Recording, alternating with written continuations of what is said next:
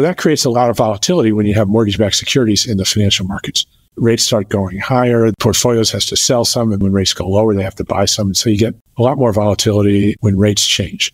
Now, if the Fed owns them, it just doesn't care. If their loan turns out to be longer because rates went higher, they don't care and they don't do anything. So what they do when they buy mortgage-backed securities or when they fund mortgages directly is they take volatility out of the market, which I think serves public purpose, which is why I've proposed all mortgages be funded by the central bank and not by the private sector. So we don't have all this crazy volatility every time rates change. You don't need the financial sector for the real stuff that gets financed. It's just all like people digging holes and filling them in.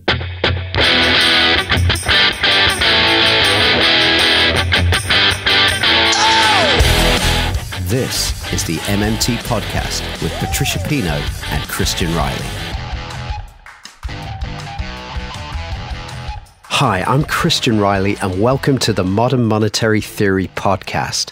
You can find us on Twitter at MMT Podcast, and you can support the show by going to patreon.com/MMT Podcast. If this is your first time hearing about MMT, you might want to listen to our first 3 episodes for an introduction, which I've linked to in the show notes, along with some other things that relate to this particular episode. And as ever, I've linked to where you can support this podcast financially via patreon.com/MMT Podcast.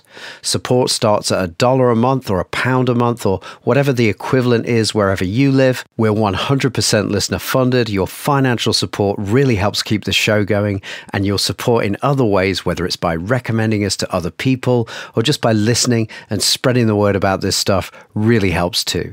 A big thank you to all of our supporters so far, and thanks as ever for the time you put into understanding MMT. Let's dive in.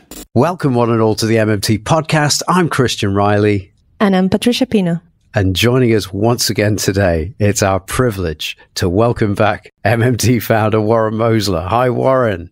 Hello. Good morning here. Good afternoon there. So this week was a good week for stocks, I read. The S&P 500 index went above 4,400 for the first time since April 2022. Yes. Your response to that on Twitter was pretty good tailwind from the 8% plus fiscal deficit.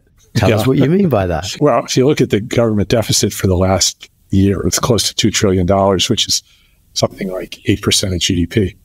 And not that that's what's going to be going forward, but it's probably not a bad indication. And that doesn't include the net interest the Fed pays on reserve. The Fed owns some securities that pay interest, treasury securities. And to pay for those securities, it creates reserve balances. It pays for them by crediting reserve accounts of the seller. And then it pays interest on those accounts. And then for some of those accounts, they allow the holders of the reserve accounts to shift their money to what are called RRP accounts at the Fed that have collateral for technical reasons. Some banks need those things. And they pay interest on those as well. And they're paying the overnight rate on those, which is 5.25% now, I think, which is higher than the interest that they receive on the treasury security. So the Fed is a net payer of interest. And it's accounted for by showing a drop in Fed capital, which is meaningless operationally, but it allows the accountants to make sure they haven't made a mistake. And this functions the same as the Treasury paying interest for the economy. People in the economy don't care whether they're getting the money. It all comes from the Fed. Some of it, the Fed is debiting the Treasury's account. Some it's not. But it's all the same. So the deficit's actually higher than that.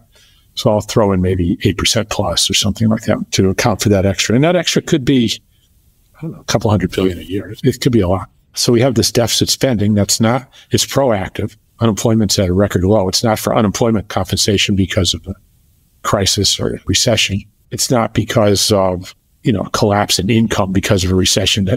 So you'll see the deficit going up counter-cyclically when you get a recession. As transfer payments go up, unemployment insurance goes up, and tax receipts fall because of the recession. This is not that at all. This is all proactive during an expansionary phase. GDP has been positive for the last year. And the deficit spending has been proactive. It's been Social Security increases, military spending, and probably half of it, 4%, is from interest expense because the Fed has been raising rates. So we got this whopping 8% deficit, which I don't know if we've ever seen this in a peacetime expansion.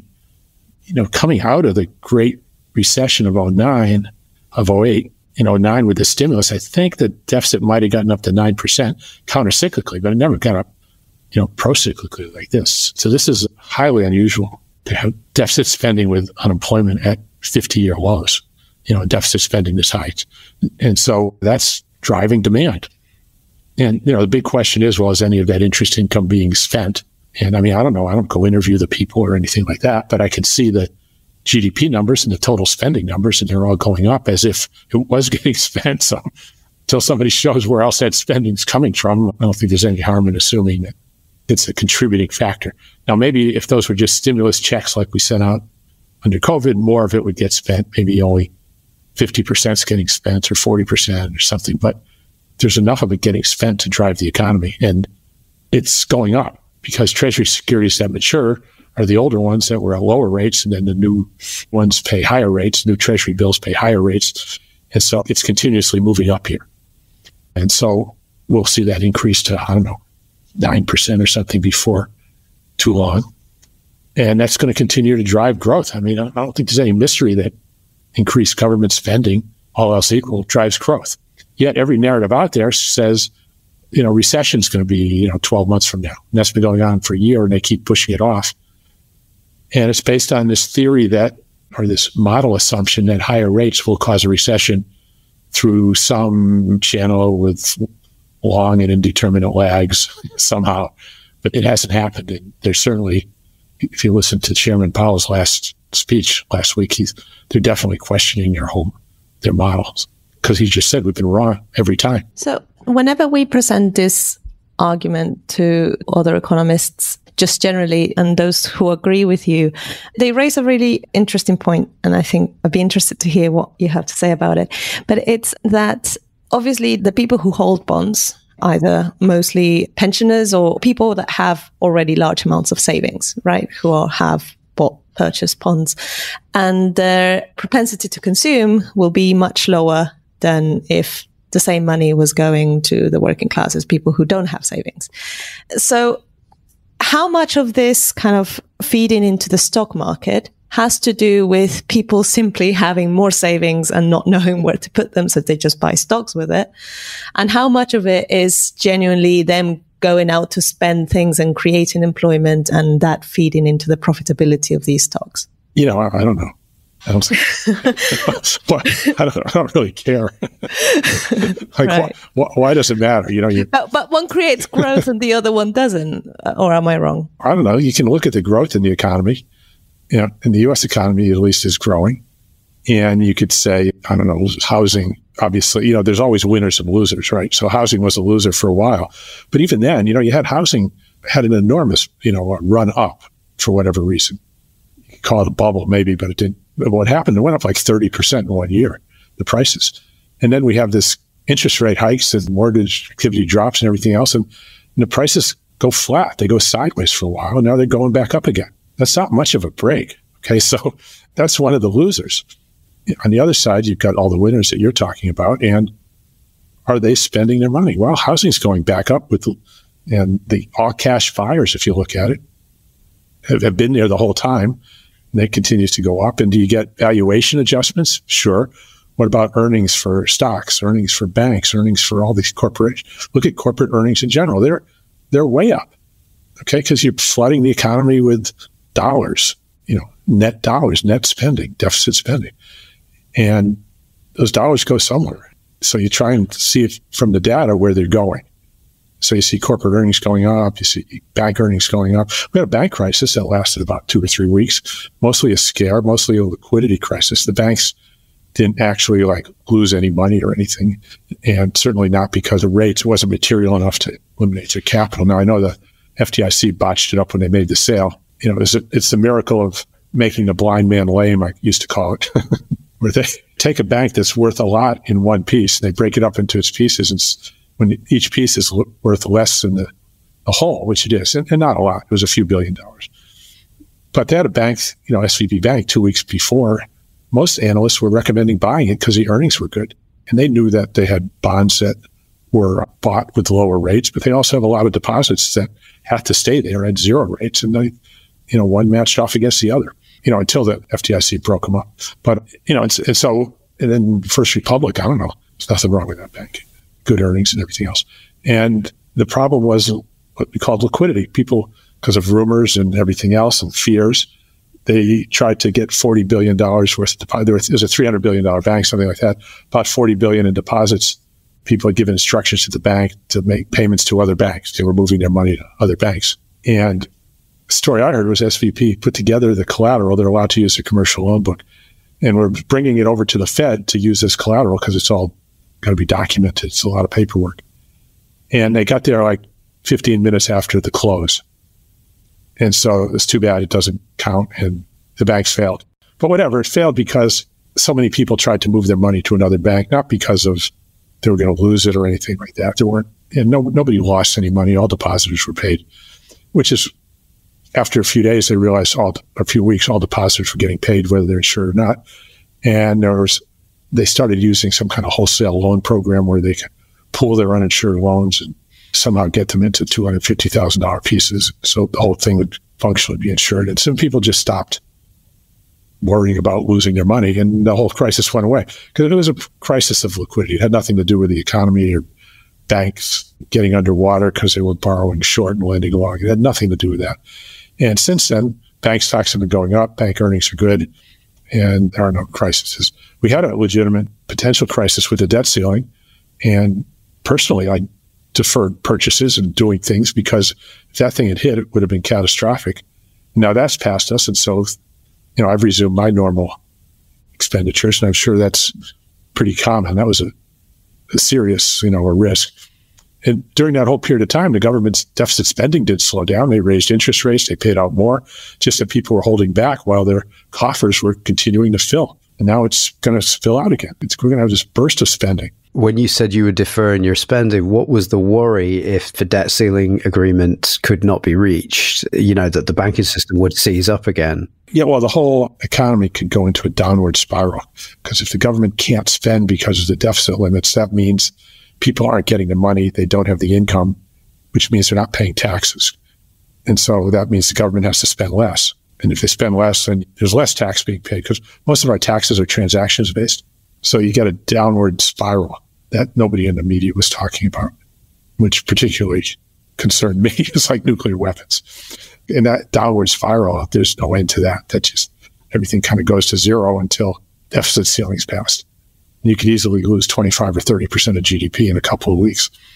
And I didn't want to buy anything or do anything, pay off any loans or anything. I wanted to just stay as liquid as I could into this debt ceiling thing. So I kind of crawled up into a hole personally, and I know other people who did the same thing. Just trying to develop a sort of, mental model of what's going on when the stock market goes up.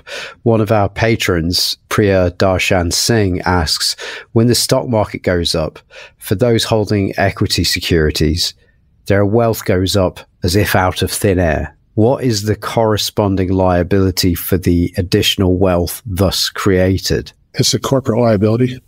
So the corporation has a stack of liabilities, and the equities on the bottom of the liability stack. They call it the credit stack. So the first liabilities might be to pay taxes, and then after that, they've got, let's say, senior bondholders, and then junior bondholders, and then unsecured debt. And then after that, if there's anything left over, the equity holders get it, and that's a corporate obligation. So if there wasn't any equity, then, or if there's only one share or something, then that shareholder would get all of that. And so the market values that equity. The market values that corporate liability to pay out its profits, net profits.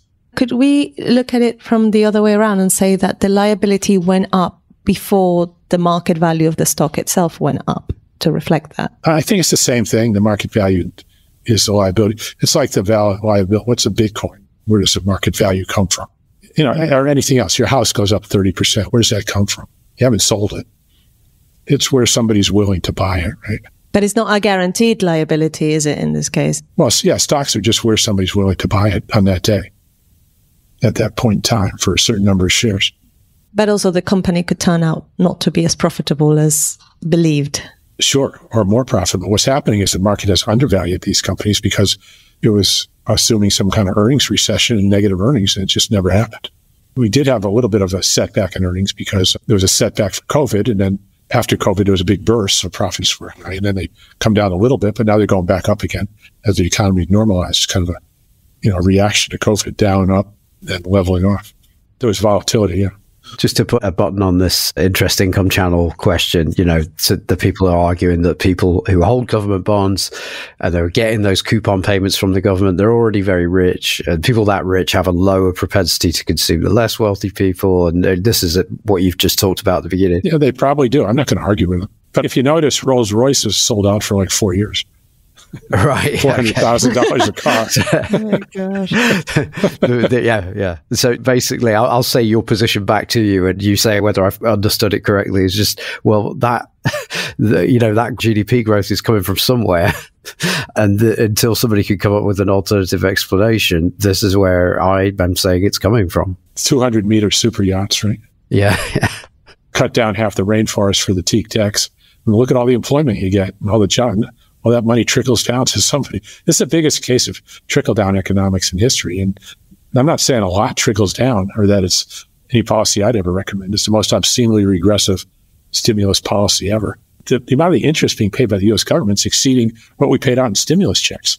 And they are stimulus checks, but only to people who have money in proportion to how much they have. Kind of an obscenely regressive policy is that, but that's what's going on.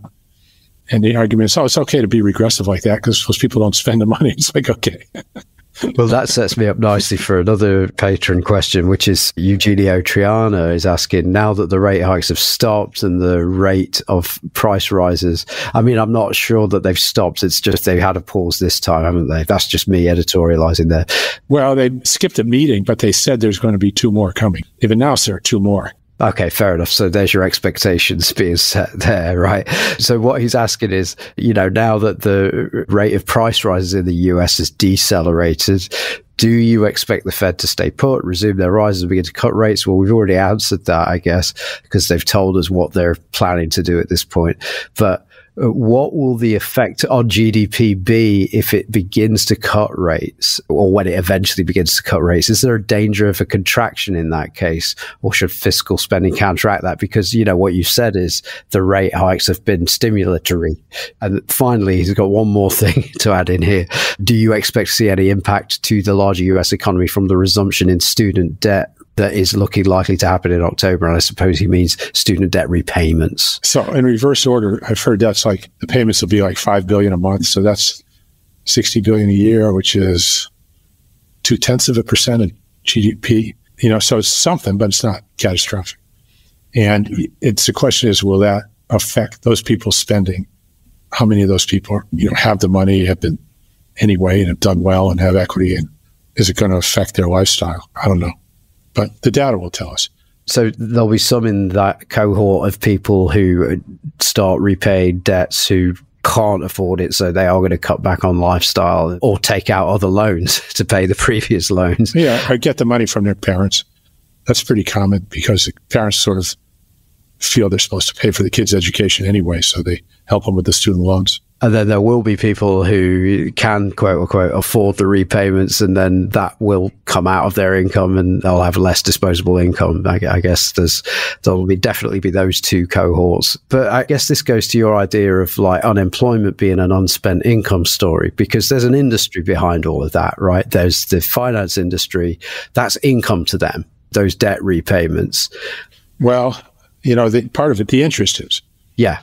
And so whether that results in unemployment or not is, okay, what do those businesses that get that income now do with that income? Yeah, but I don't think 0.2% of GDP increase in, it's like a tax, let's say. It's just not enough to move the needle. Right, okay. It might go up 0.1% or something. I don't think it's enough to do much. We're already at 8%. So let's say the deficit goes to 7.8. So what? It's still big. So the other question that Eugenio asked was, is there a danger of a contraction, or should fiscal spending counteract that? I don't see much danger of contraction when you've got an 8% federal deficit, because the government itself is directly 25% of the economy, and directly maybe 50% through all the medical payments. And I just saw Medicare payments just went way up. But anyway, and so you've got half the economy getting that 8%. It's kind of like 16%, of the half, right? It's like 50% of the economy is getting 8% of GDP. So it's a big number. And it's hard to imagine any kind of a slowdown with that kind of spending. Now, the exception would be if prices went up faster than the deficit spending. And I don't see that happening now. I don't see prices going up at 8%. The core PCE that the Fed watches is about 4%. It's been going sideways now, which is what they talked about. Their forecast has been for it to go lower, and it's still to go lower. I'm sorry, it's about 4.5%, maybe 5%. And they're projecting now 3.9% by the end of the year. But like Chairman Powell said, he's been wrong about this, and they're watching it. That's why they need to have at least 2 more rate hikes to bring this down. But of course, my narrative is it's supporting it. The reason it's been sticky at high levels, longer term, not month to month or even 3 months to 3 months, is because the interest rate of 5% acts to support a price level growing at about 5%. And so that's what he's up against now. And he doesn't understand that. And an 8% deficit is keeping demand high enough to keep it so that unemployment's going to stay low. You're not going to have any lack of demand causing prices to come down. Everything's going to have to be on the supply side. So I don't see that coming down. And the more they raise rates, of course, the higher it'll go. And so I think they're going to get a little worried when it doesn't come down.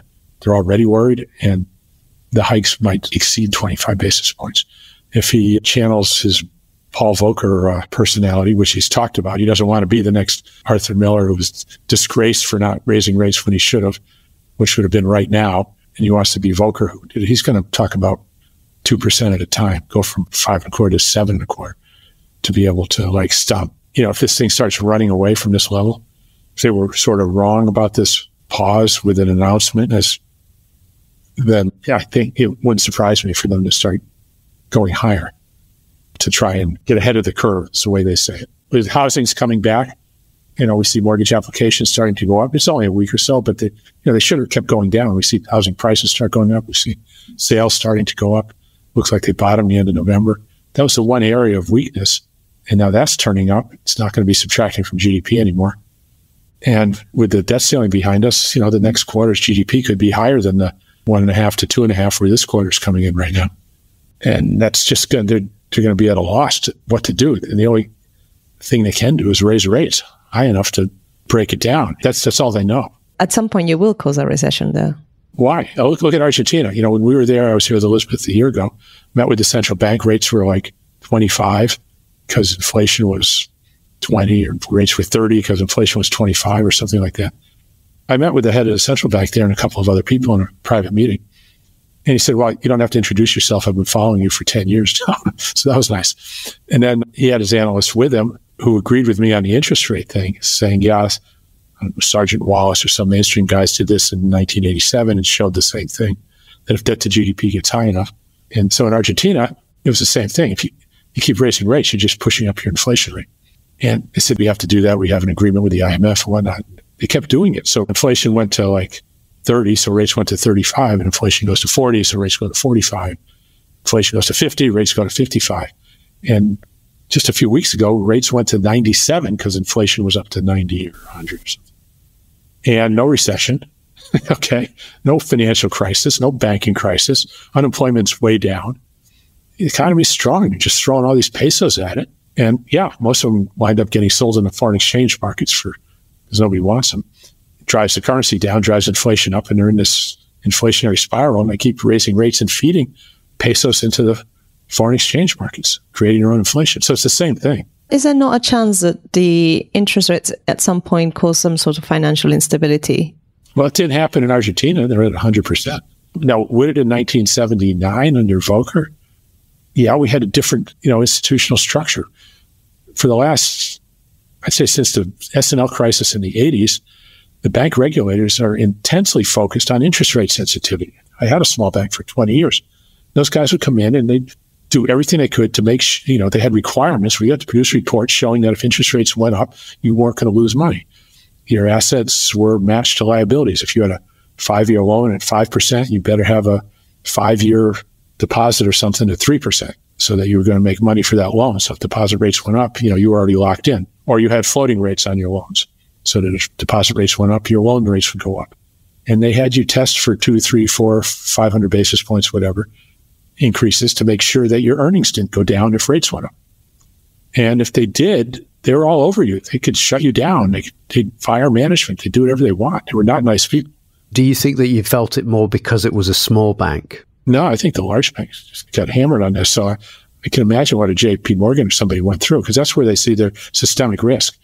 if my $20 million banks fail, they don't care. But they lose a $1 trillion bank, yeah, they don't want to do that. So they are all over those guys, against to ensure they don't have that kind of systemic risk, and that they're doing their models correctly to make sure rate increases don't damage them.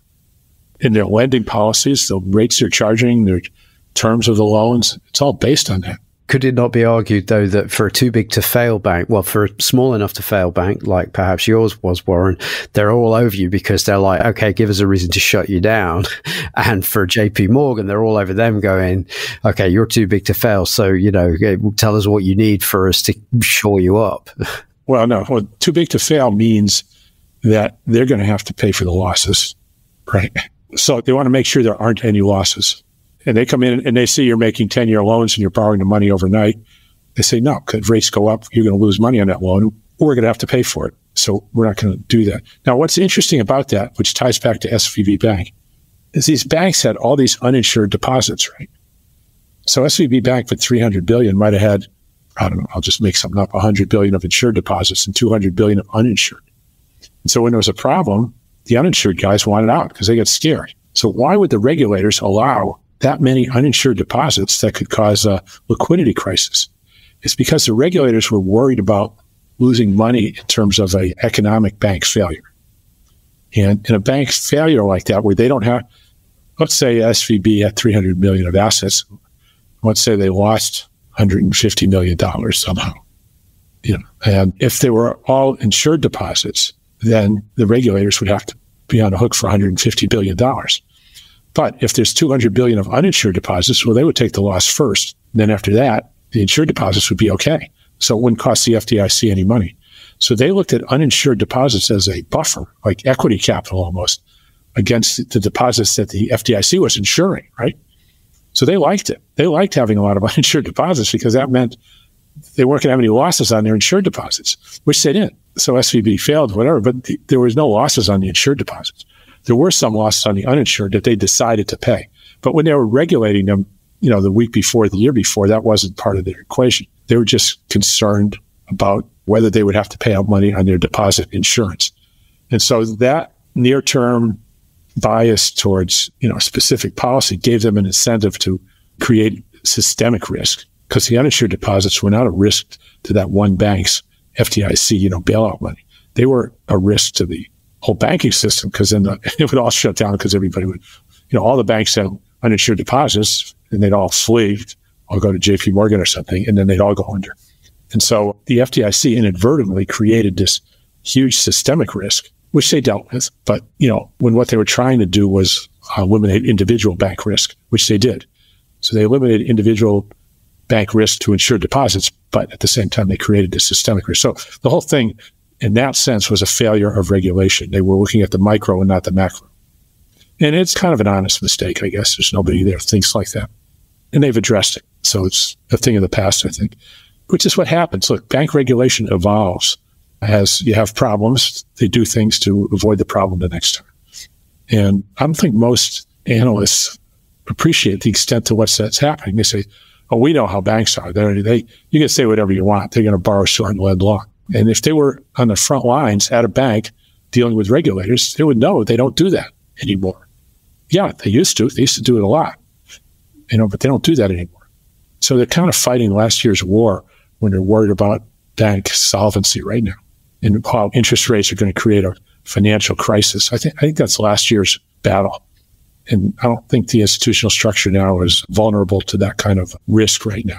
They are vulnerable to unemployment going up to 10%, people not being able to make their payments, and then all their assets go bad, and then the whole thing caves in. That systemic risk is there. You can't get around that. But not these other things that happen during good times just because the Fed raised rates. Okay. That kind of sets me up for something that another patron, Vincent Gomez, was asking. He writes, it would be really helpful if Warren could explain how the banking system is just a residual holder of government securities. They can either hold the reserves created in the process of government spending or swap them for bonds, which they often will. So why do we have such volatility in bond markets? What is the point? Right. So the volatility in bond markets comes from the Fed sets the overnight rate, and then the Treasury sells longer term securities. So how do you know what rate is that they're going to clear at? Well, it depends on what you think is going to happen to the overnight rate. If the overnight rate right now is 5.25%, and you think it's going to go to 10, then if the market in general thinks it's going to go to 10, then the longer term rates are going to trade up so that the yield you receive is equivalent to just keeping your money in overnight funds for the next, let's say it's a 10-year yield for 10 years. So if I put my money in the bank right now at 5.25%, and their bank's now paying the policy rate, and you put your money in a 10-year treasury note, whatever the market yield is, that yield expresses indifference levels. It says that my return over the next 10 years, staying in overnight money, getting the policy rate, is going to be identical to your return in the 10-year treasury security. So if the treasury security is at 5.25% and the overnight rate's at 5.25%, the markets are saying, over time, the Fed rate's going to average 5.25%. Right now, the 10-year treasury rate might be at 4%, with the overnight rates at 5.25%. That's because the markets believe that rates are going to come down from here. If I keep my money overnight at 5.25%, I'll get that this year. Next year, I'll get 4.75%, and I'll get 4%, and the next year I'll get 3.5%. And I'm going to average the same that the person in the 10-year note is getting now, which is 4%. So the markets are expressing indifference levels. And there are some technicals. It might be an exceptionally large auction. It might move things a few basis points. But by and large, it's just expressing indifference levels. So as the news changes, inflation comes in higher. So now the expectation is Fed's going to raise rates. But what does that mean, expectation? Well, you'll see the 10-year bond go up to maybe 5% because the expectation changed from the average over those 10 years is going to be 4 to the average over those 10 years is going to be 5. And so expectations and the 10-year are the same thing. That expresses expectations of where the overnight rate's going to go. And that's how the term structure works when they set the overnight rate. And then the market has to figure out what it wants to pay for a longer term, how much interest it wants to receive or not, or pay on longer term securities. To summarize that, could I say it simply that the volatility in the bond market comes from a speculation on the future decisions of the central bank? Yeah, it's the volatility of expectations as to what the central bank's going to do next. That keeps changing every time unemployment number comes out, every time the GDP comes out. The expectations of what the central bank's going to do change. And so that's reflected in the yields of the longer term securities. Okay, well, that brings us to this side of the pond because there's a Monetary Policy Committee meeting at the Bank of England next week. The financial press this week reported that our government's borrowing costs at some point rose above the levels that were hit during the Liz Truss mini budget fiasco. But this time the borrowing costs, quote unquote borrowing costs, as I'm going to call them, rose in light of stronger than expected jobs and pay figures. And that's reinforced expectations that the Bank of England will hike rates next week, or maybe this week to the people who are listening to this by the time it gets published. But what they mean by government borrowing costs going up is that the yield on government bonds in the secondary market went up, as I understand it. And maybe it's just me. Right. Or were the yields they'd have to pay to sell new ones also. Right. Okay. This is what I'm asking. I have a problem when gilt yields are described as what it costs the government to borrow.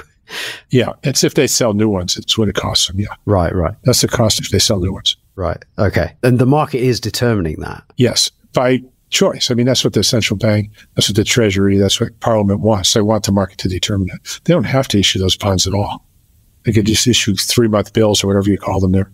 I think it's just called the 3-month bond yield. You have 3-month securities. They could just do everything in 3 months and not worry about the bonds at all.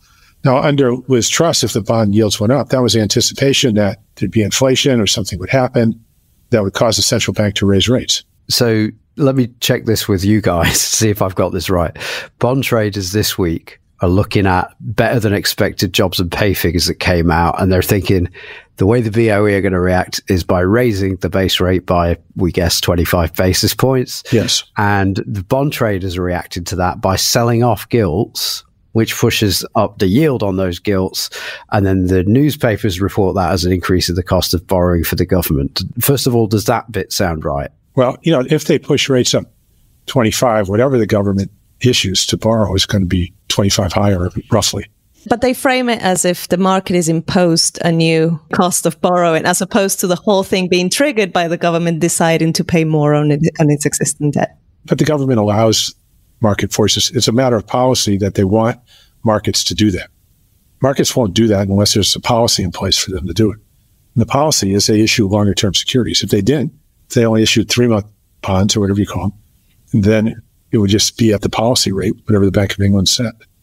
It's like going to the bank with some money and saying, I'd like to save some money with you, and them going, well, how much interest would you like us to pay you? You know? Well, the banks do compete for your money. So if they say we're paying 3 and another bank says 4, you go to the other bank. Yeah. But no bank goes, you name it, name your price. I like the government down here. The government down here decided, the USVI Senate, passed a resolution or something to borrow money from the banks. They didn't say anything about the banks have to approve the loan. It says, the article is written like the government decided to borrow from the banks, not that the banks agreed to lend them anything, which, half the time the banks won't do it. But they still act like it's the other way around. But, no bank would go, you tell us, please, how much interest income would you like to get from us? Well, the thing is, if you tell them 4 and they've got somebody else showing them money at 3.5, they'll say, thank you very much, but we have a better offer. We'll be right back after this message from our sponsor. Hey there, dear listener. Our sponsor for this episode of the MMT podcast is you, the listener, and we can't do it without you. And when I say it, I mean our aim to promote the best understanding that we can put together of how this thing called the economy actually works and how we can make it better. And we think a big part of that is knowing that better is possible and that many destructive policy choices are often sold to us by falsely equating the spending capacity of a government to that of a household. The way your government spends is nothing like the way a person or a household spends, because currency issuing governments are the source of their own spending money. Unemployment, underemployment, underfunded public health services, poverty, and many other things that politicians and pundits sell to us as sad but necessary are actually never necessary.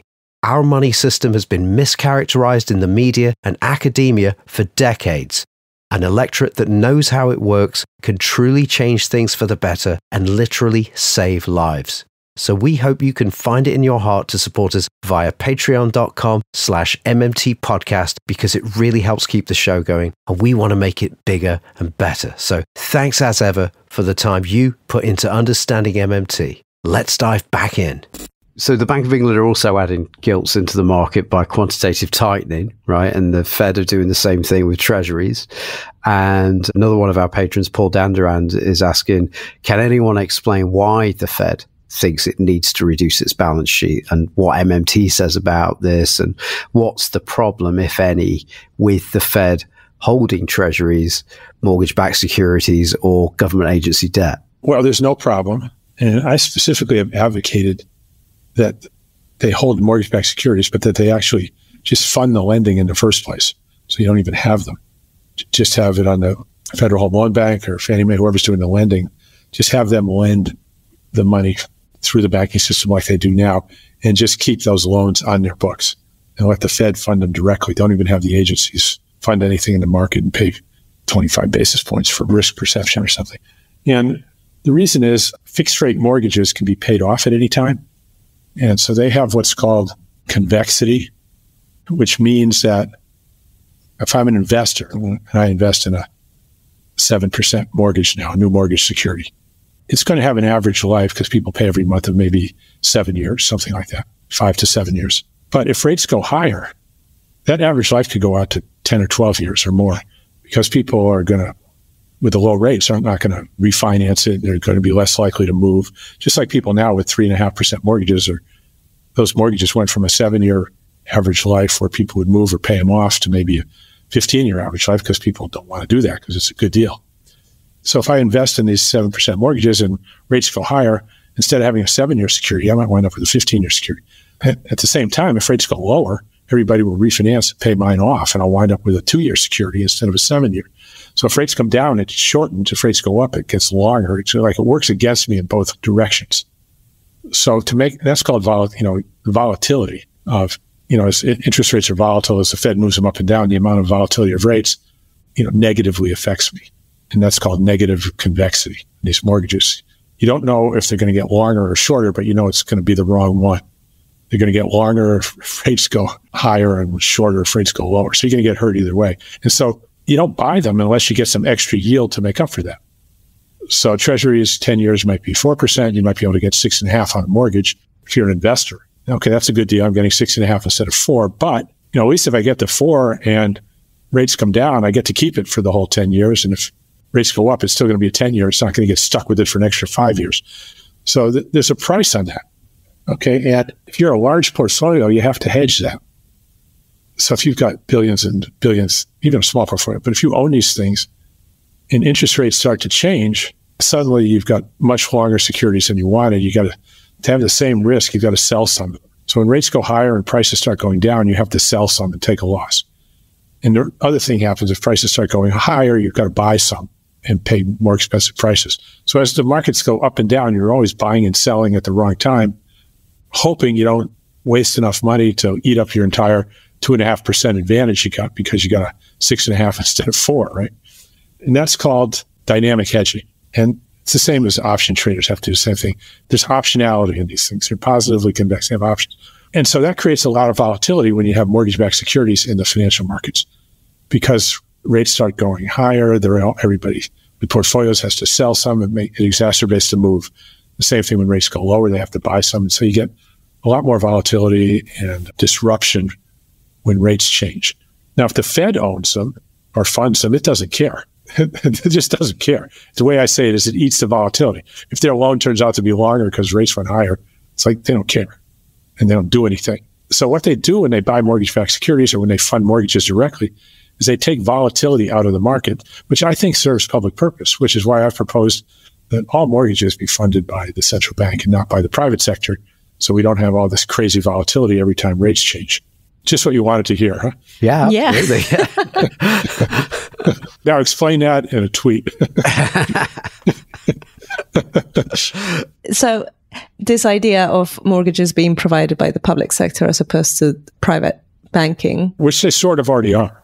Okay. But I remember you saying a while back, and maybe this doesn't conflict, but just to clarify, that the private sector was better at assessing risk than the public sector. And that was one of the reasons why you didn't think the activities of the commercial banking sector should go on the public sector. Or maybe I misinterpreted you. So what I said is that would be a reason to have the commercial banks make the decision as to whether they lose money in the case of a default. All right. But once we have insured mortgages, they're all Fannie Mae insured now anyway. They're all Ginnie Mae insured mortgages. So the private sector doesn't take the loss on those. The government's already setting the terms. And it's kind of like a buffer stock housing policy, right? It's geared towards low income people. And they feel the social benefit of getting more people into houses is worth the risk of having the occasional loss, from a social level.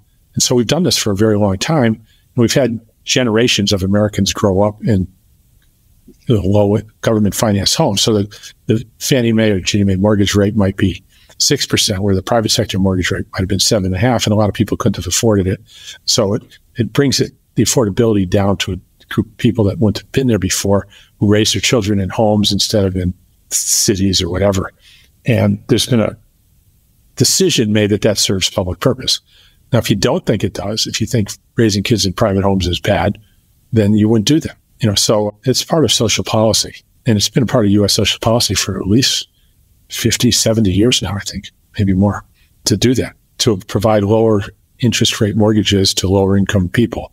And it hasn't lost money for a long time. The only time it lost money, I think, was in 2008 on a mark-to-market. It didn't actually lose money on a cash flow basis. It's just the market value went down temporarily. Like, who cares?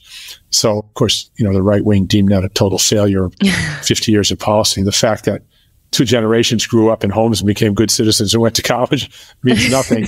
Fannie Mae had a mark-to-market loss of $12 billion, so we never should have done that. But whatever. It's political. They like to focus on the things that they care about.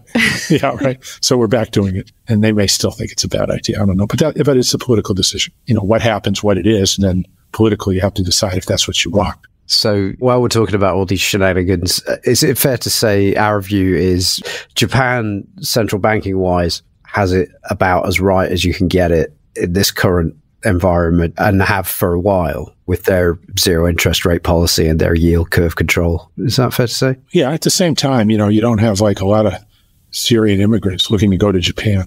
But I mean, whatever problems they might have, let's say that they did have refugees needing to get into Japan, and it created maybe a border crisis or something like that.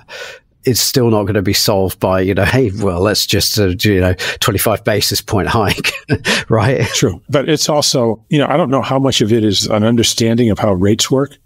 I think their core inflation is still only like 2.5% and coming down quickly. And for 30 years, been unable to keep it at 2%. It was always below target. And so they're keeping rates low to make sure that core is at least at their target before they consider a rate hike. And so they still sort of have the narrative backwards as far as the headlines go. Now, behind the scenes, Bill Mitchell's been there talking to him. I got some Japanese people I talked to, not in the central banks, but, peripherally, they're associated with them. And they seem to understand what we're talking about, how the zero rates, the high rates are inflationary. But that's not their official narrative. The official narrative is still 100% conventional, that they've got a deflation problem still, and they've got to have low rates to make sure they don't settle back into deflation. And that's their political risk. They're still trying to stimulate the economy in a monetarist way. Right. And of course, we've been telling them for 30 years that the zero rate doesn't stimulate the economy. And they keep raising the consumption tax because they're afraid of the deficit spending. So they've still got the narrative backwards, at least officially. Now, maybe the central bankers all have it correct. I don't know who they are. I think Bill seems to think they do have it correct behind the scenes, but I don't have firsthand information. It's nice to see like one government in the world telling the bond market what's going to happen rather than the other way around. Well, it used to be Greece before the euro. They would set their long-term drachma rates, 12%, 11%, in the market. That's what you got. So nobody remembers that, I guess. But in places like the US and the UK, where we don't have a taste for ZERP and yield curve control, what do you think about the idea of a central bank just being given a higher inflation target? Well, what's the point? What's the point of yield curve control? I don't know. How about just stop issuing those long-term securities? So I asked Chairman Bernanke that question when I had a meeting. There was only 4 of us at the meeting when he was chief economic advisor at the White House. He'd just been vice chair of the Fed for 4 years, took a year at the White House, then became chair of the Fed. And, I said, one of the questions I asked, we're just here to kind of ask innocent questions. And they just talked about unconventional monetary policy. He'd written a paper with Vince Reinhardt and that group, who actually helped me write some of my speeches, my MMT speeches. So the staff guys knew exactly what I was talking about. But I said, look, given the fact that, the Fed's talking about buying Treasury securities as part of your conventional monetary policy, given the fact that the Treasury selling securities in the market and then the Fed buying them is functionally equivalent to the Treasury not selling them to begin with, maybe just issuing a 3-month bill or something.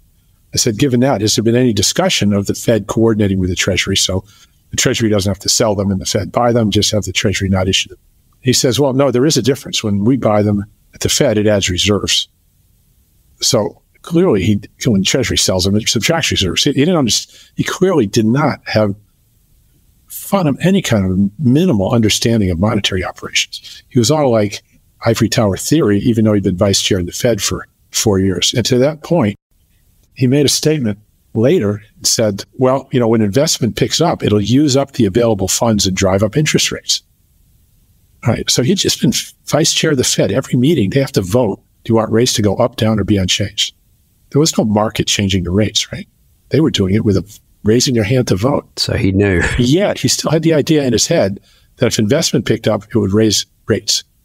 And so he was just totally divorced from the operations level of the Federal Reserve. He just had no idea how it worked, which came out, during the crisis, because he couldn't even add liquidity properly for 6 months. And they did all kinds of TARP and other things else, which were totally mislabeled and misunderstood and didn't function the way they thought and didn't understand markets or anything. But, but it all came from this academic model that he had at Princeton or wherever he was teaching, and which was based on fixed exchange rate policy, obviously. But he didn't understand that distinction. He was a very nice guy. There's no conspiracy theory. He was trying to do the right thing. I mean, he was a very upstanding person, personally. But it just wasn't in his skill set. They just didn't have it. No, I think I'd bring up the higher inflation target because I'm thinking that would change the game completely then, because then the markets would be looking at positive job figures like the rest of us would be looking at them like, oh, that's good. Oh, so if you raise the Fed's inflation target to 10% or something? Yeah, just as a workaround, right? They're emphatic that 2% is where it has to be, or else, and Chairman Powell was emphatic about that in the last speech, that it needs to come down there to help long-term growth and employment and everything else. Otherwise, your whole economy is messed up. Yeah. So you have to kill the economy to grow it, right? What do they base this 2% on again? Price stability, for investment and for planning and all kinds of stuff. But like, how is it derived? Why 2%? Why not 3%? Well, they like zero, but they think 2% gives you enough to have, it gives you some kind of an incentive because your savings and your nominal savings is being whittled away. It's kind of like a tax, right? And so it gives people incentives to work and try harder. I think that's my understanding. But again, that's just vibes, right? But it's not a deficit target. It's an inflation target. Yeah, absolutely. Yeah. That's just vibes. Like, 2% is going to be all right. Yeah. Yeah, no, it is. No science there. So this is what I'm saying. All right, seeing as you guys are just bothered about a number, let's just change that number. And then when wages grow and jobs figures get better, we're thinking, oh, great, more people are in work and they're getting paid more. The bond markets are going, oh, that's terrible news. Or no, sorry, the bond markets are, that's terrible news because the central bank's going to raise rates. Whereas, if the target was higher, they'd be like, oh, maybe the central bank won't raise rates. We don't have to create all this instability of the bond market and, happy days. Right. But of course, raising rates is great for corporate America and earnings and banks and everything else. At the macro level, raising rates is like boom time, right? Yeah. The other thing is, as they raise rates, if there's an effect that slows down housing, let's say, what kind of already happened? Okay, so housing dropped 50% or something. It's not going to drop to zero just because rates go up. It reaches a core where people have to buy, they pay cash, whatever. And so there's like a diminishing effect on housing as you raise rates higher and higher. The initial rates have a larger effect. After a while, the effect slows down, right? But the effect on paying interest out is not. It keeps going up. You're just pounding out more interest, and so the debt gets larger, and the debt to GDP goes up, and you're pounding out more, and it accelerates up. So it's kind of asymmetrical. So, in Argentina, the debt to GDP is only 30%, but with 100% rates, that means interest is 30% of GDP. It's crazy. So as you go higher, their interest payments become a higher percent of GDP. And they do less and less damage to the interest-sensitive sector because they're already down to whatever they're going to be. With South American countries, it's often said, and developing countries in general, it's often said that they don't have a choice and they have to raise rates whenever America raises rates or else they lose out. How much truth is there in that, and what's the alternative to raising rates? Well, as you know, MMT doesn't apply to South America. All this time. You said it now, it's on the record. Yeah. So I just did with that Argentina thing, I did a presentation. I don't know if you've seen it, stuck a file on Twitter a couple of times. And I've had lots of proposals over time. But look, any country can sustain full employment. If you've got to sell off some of your real wealth to pay external debt because politically you think it's a good idea and don't want to not pay, you've got to do that whether you're at full employment or not. If you're at full employment, your domestic output's going to be higher. You're going to have more chits to pay your debt with. And so you're going to be better off. Your real wealth is your domestic output plus imports minus exports, right? And when I say that, they say, oh, so exports are bad. I said, don't say exports are bad. The straw manning is crazy, even with MMT proponents. And then they'll agree that exports being an economic cost means they're bad thing. It's not a morality thing here. They are what they are. Well, anyway, so the thing is, you can use your domestic currency. You can go to a zero rate policy and stay there. You can use your domestic and stop paying all that interest and stop feeding it into the foreign exchange markets. Deal with your problems some other way instead of making it worse. Not that it's going to cure everything, but it takes away, one of your problems, one leg of your problems, and then deal with what's left. And so Turkey's kind of interesting. They keep raising the minimum wage by big numbers, like 50%, another 50%. And so they're kind of keeping the people in that category, which are lower income because it's minimum wage, right, whole with inflation. So you always have winners and losers. Well, they're now all of a sudden all the working population they're not losing. Okay, now fixed income people may be losing. Higher income people have to scramble to try and keep up with inflation. But it's a pretty good sized constituency is keeping up. And so Erdogan wins the election because they vote for him. And so he's got the working class people behind him because that's his special interest group that he keeps even with inflation by giving them raises and bringing in businesses. And even with all the external debt and everything else, that group in real terms is keeping up to a high enough extent where he keeps getting reelected, assuming the elections are on us, which of course I don't have any idea. And it's a very progressive policy in that sense, not universally progressive, but progressive from the sense that the real output, number one, goes to the people doing the real work.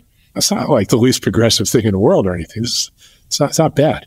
And not that I support the society. Nobody's trying to, Syrian refugees trying to go to Turkey either. What you're saying is you're saying you don't support the regime's policy. Right. It's not my first choice for public policy. But if the working classes are keeping up, then why does inflation matter? You're right. It doesn't matter to them. No, maybe their grandmother's on fixed income and it's hurting her. But if the people can work and get jobs and unemployment is low and they're getting a fair wage in their estimation, then this is good, And 100% inflation is like 8% a month. So it's not like you got to run to the grocery store. It's 2% a week or something. It's only 2%, right? So if you get paid enough lira for groceries and if you wait a week, you lose 2%. It's not like you lose it all. And they vote for the guy, right? It's politically successful. And that's all I'm saying right now. Just before we move on, because we had a question from one of our patrons, John Ibbotson, about Turkey, and we're just here right now. And he was writing, after holding down interest rates for a long time, because like you, Warren, they believed high rates actually contribute to inflation, they've given up and they plan to double them next week. I know it. They got some new central banker in. Right. Totally neoliberal type. Fairly young person. Right. And well, first of all, is that the previous central banker, is that correct to say that they actually believed, the same as you? It wasn't easy for him to find a central banker to actually do it. Right. He had to fire a couple of them and they found some guy who agreed to do it. So they were at one with this idea that high rates are contributing to inflation. It was just Erdogan. Okay. So it wasn't even the central banker. No, they did it reluctantly, but I don't think they liked it. And look, he may have been getting pushback from people, higher income groups who wanted their savings to keep up with inflation. Because, look, they were giving index deposits out to those people, which is a high rate policy, but it just didn't show up in the overnight policy rate. But they had all kinds of index stuff going on that I'd read about casually. I haven't studied Turkey. But it's all about politically who they're trying to help to stay in power. And so John's asking, the currency devaluation and inflation has been massive so far. It's going to get worse.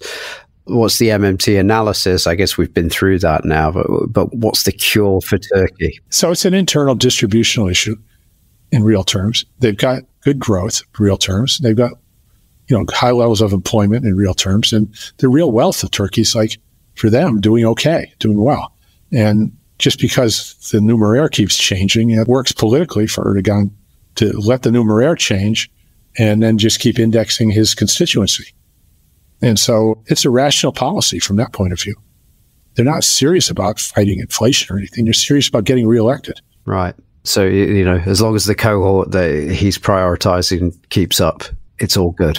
Yeah, it's a problem for some analysts, because it goes against what he learned in school or something. But for the well-being of the country, it's not a problem.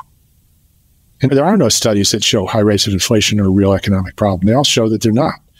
And that you can get high and more often get high levels of growth with high levels of inflation. And just to be correct, John said currency devaluation. I guess he's talking about depreciation against. The lira went from 20 to 23. It's like, what do they care? They don't even care. Does that bring us to the Beyonce article about Beyonce causing inflation? Yeah. Well, I mean, shall we dive into that? Yeah, because that's effectively it. She's causing more spending, isn't she? Yeah, that's right. So she had a concert in Sweden. More than 4,000 people flocked to Stockholm to watch her concert. Michael Grahn, the chief economist of Danske Bank in Sweden, estimated the Beyonce effect, that's what he's calling it, added at least 0.2 percentage points to the headline rate. So my questions are, do we think Beyonceflation is transitory or secular? Should we create a strategic Beyonce reserve to cool off the Beyonceflation? I'd say it's a one-time increase and not inflation. It's transitory. I think it's transitory. They could have fixed it on the supply side as well, right? If they had, prepared a bit better for this increase in demand. Well, if they had booked the rooms in advance, maybe. But it's just a market allocating by price on it. It's inflation is a general increase in the price level, not a relative value story. That was just a relative value story. Now, the fact that it got into the index means wages could have been indexed, and you could change a relative value story into a, inflation story, a price level story. But that's public policy. So one last question from one of our patrons, just to go out on. This is from Nick Sava. He writes, "Hi, Warren. I'm interested in the idea that public sector debts can be thought of as private sector assets. On the rare occasions when the government has been in surplus, such as during the Clinton administration, how did people in the private sector have any money?" Okay, so by money, you mean like bank deposits, right? I had imagined, yeah. I know you hate imprecise language, but yeah. I don't know. Money could be, line. Paul Davis has said if you have an open line on your credit card, that counts as money. So I don't know. But in the private sector, loans create deposits. Banks buy loans from the borrower, and they pay for them by crediting their account. And those are balances that the depositor has and then uses to buy other things. So what you have are private sector and public sector deficit spending. And unemployment is the evidence that the total deficit spending is insufficient to cover the need to pay taxes and desires to net save in that currency. Because unemployment was low, say 3.5% or something, let's assume there was no unemployment.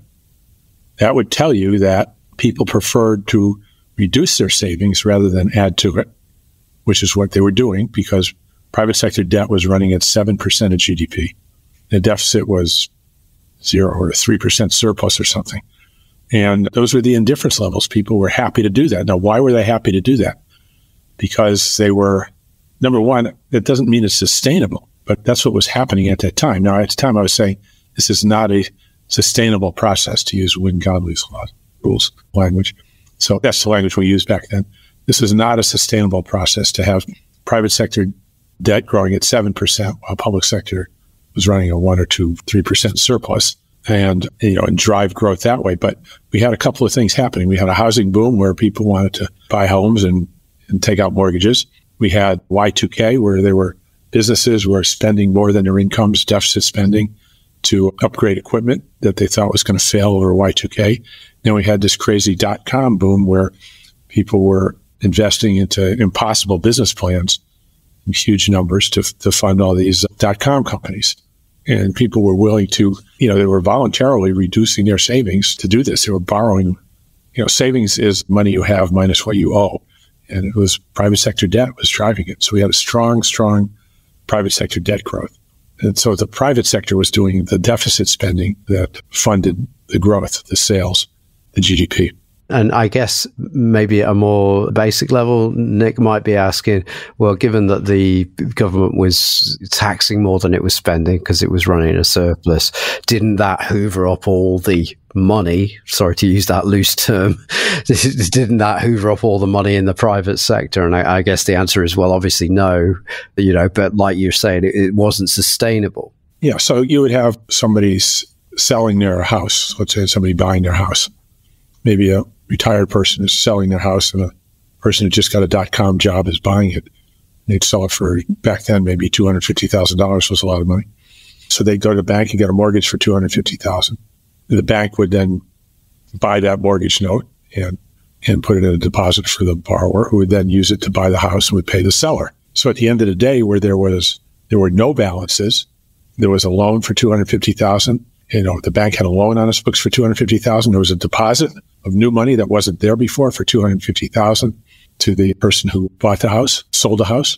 And the person who bought the house reduced their savings by $250,000 with that mortgage. They now owed $250,000 that they didn't owe before.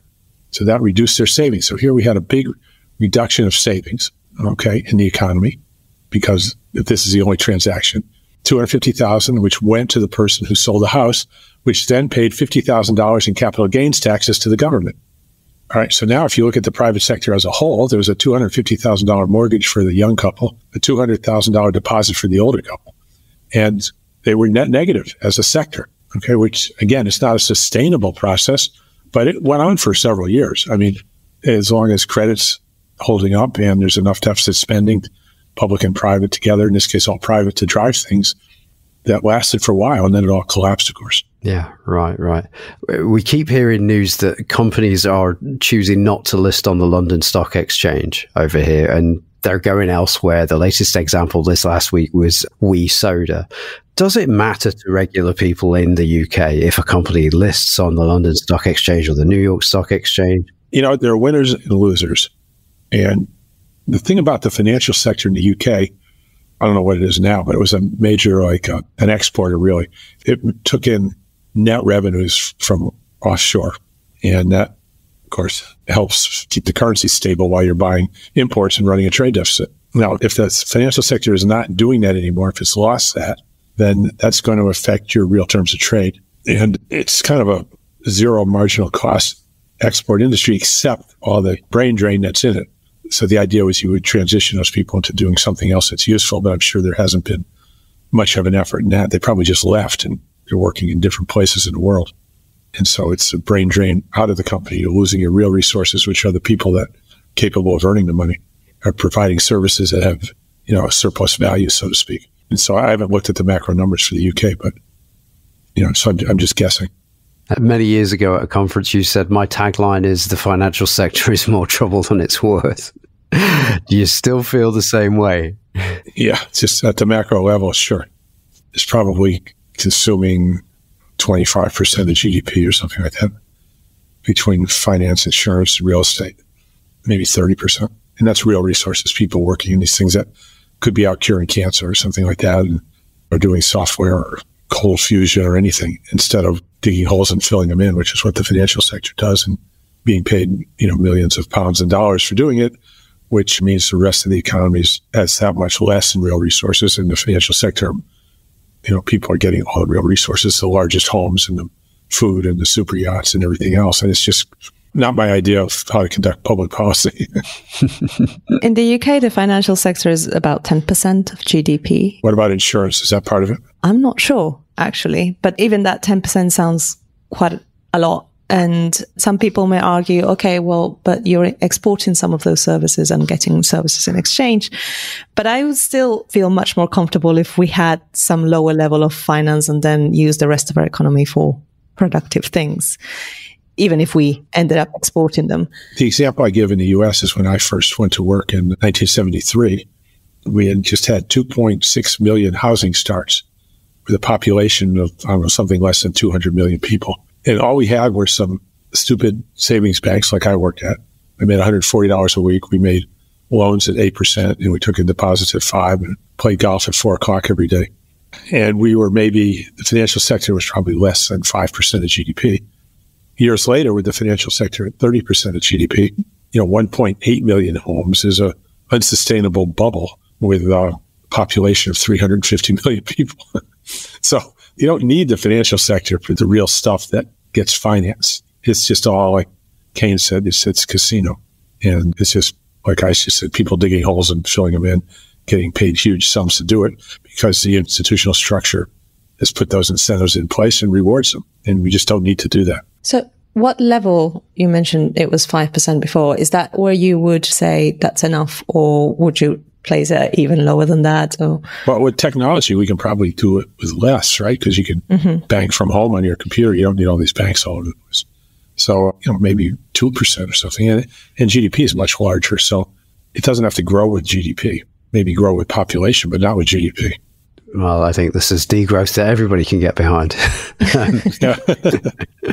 So, Warren, before we wrap up, the exciting news for us in the UK and Europe is that you are on tour this summer, and I'm told you are participating in an event in London on the 1st of September at an event organised by the Gower Initiative for Modern Money Studies.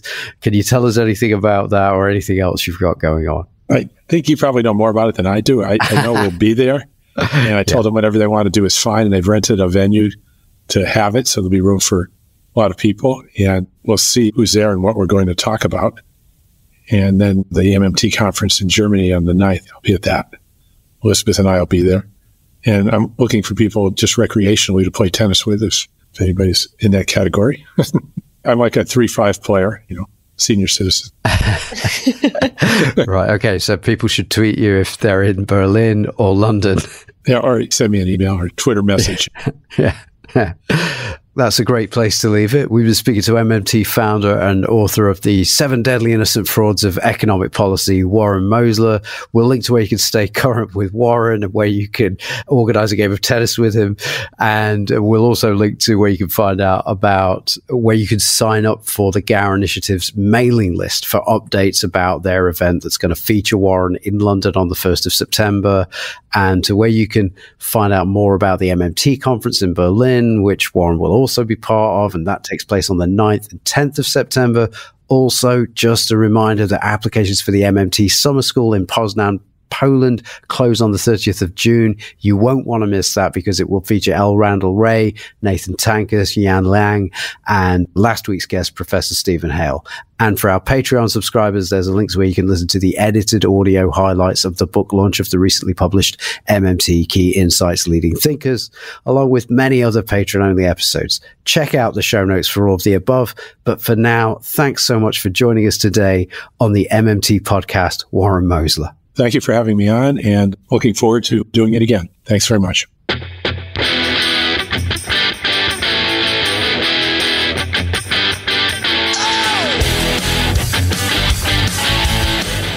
That was the MMT podcast with Patricia Pino and Christian Riley.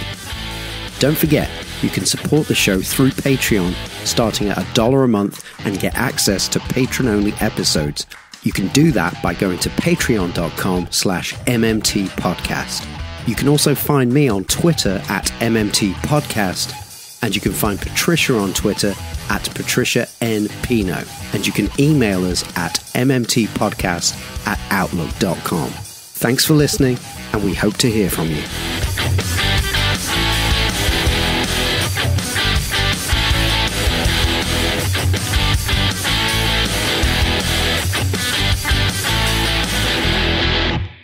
I should have said Dead Cat Beyonce. That would be a better pun. Anyway, I'm a dad. I have to make jokes like this. Okay.